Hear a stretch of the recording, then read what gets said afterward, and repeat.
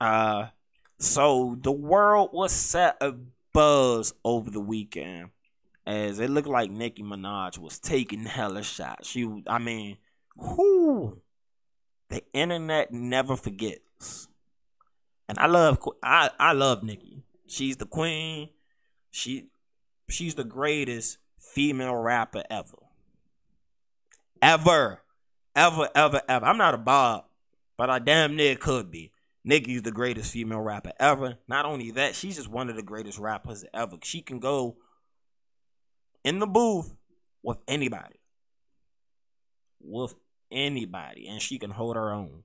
That's why I love Nicki. She do that. Her pen game is immaculate. You know what I'm saying? But apparently, back in the day, Sha'Carri Richardson threw shade at Nicki Minaj about her barbershop performance. And as everybody knows, the Sha'Carri Richardson situation, she smoked the weed, as Stephen A would say. And at the Olympics, smoking the weed is a no-no. But here at the Next Up Network, we stay on the weed. Trust me. So, we had a record-breaking weekend as Jamaica dominated at the Olympics when it came to track. That 100-meter, they took first place, they took second place, and they took third place. And the thing that had the internet going to buzz is Sha'Carri Richardson never ran a time faster than first place, second place, or third place. So, as I was explaining to my younger brother one day, sometimes perception is way better than reality when you put things into context. So, I'm not a track and field guy, but I do watch a lot of Speak for Yourself. Shout out to Marcellus Wiley and Emmanuel Acho. I think hands down, they're the best duo talking sports on TV. That's why I appreciate watching their show. And one thing I also appreciate about their show is their love for track and field. I'm not a track and field guy. I won't pretend to be one. But boy, oh boy, was they talking about these women down in Jamaica for a long time.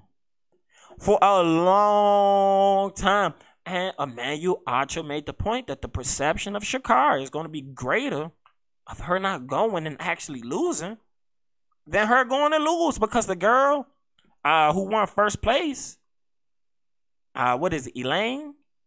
She had already had a record and ran faster times than Sha'Carri. And I think, so what can you do in that situation where you have these ladies, 1, 2, and 3, already before they even go to competition running faster times than you? That's already a, bad position to be in, because that's already looking like at least fourth place. No shade to Sha'Carri. Love you, my sister. But again, perception is much better than reality. Because if you'd have went to the Olympics, you can have as much tattoos, your hair you want the way you want it, your nails the way you want it. It's not going to make you run faster compared to these women. And again, they did amazing. First, second, and third. So I'm going to read from here from this story. I really got to reposition this light. The way that the light is really pushing into the, it's pushing itself onto the stream. Just after it reflects off my glasses. So it makes it a little difficult reading from right here. But I'm going to get the job done for y'all. So it says, dancehall veteran Beanie Man and rapper Nicki Minaj were among many who praised the Jamaican women sprinters who swept the 100-meter race at the Tokyo 2020 Olympic Games in Japan on Saturday. Beanie Man and Minaj also seemingly shaded American sprinter Sha'Carri Richardson, who was disqualified in late June after she failed a drug test for a banned substance found in marijuana. So Friday, Richardson took the liberty to tweet out, "Y'all missing me yet?" She really asked, "Are we missing her yet?"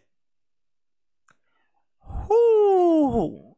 boy, would that tweet age really, really horribly for her in under 24 hours. Like, the tide would change. So, when she tweeted that, there were already a bunch of mixed responses according to Complex. I saw some myself. There were some people like, yes, girl, yes, queen, we wish you were out there. Then there were other people like, no, you smoke weed, you should miss the Olympics because nobody else in the Olympics in the world can do that and participate. So, yeah, it was already a lot of mixed reactions going on there. But then the race went on. And Elaine Thompson-Herah broke an Olympic record that stood for 33 years. So she didn't just go and win.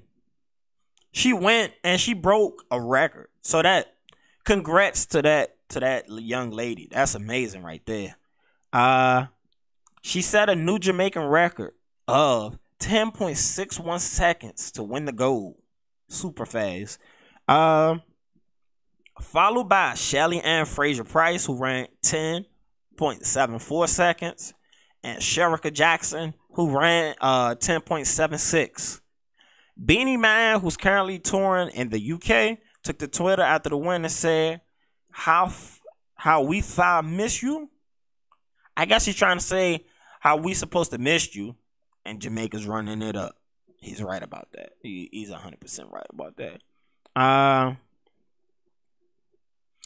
Nicki also responded to that saying, big up on herself. I guess she's saying she only bigging up herself and not anybody else.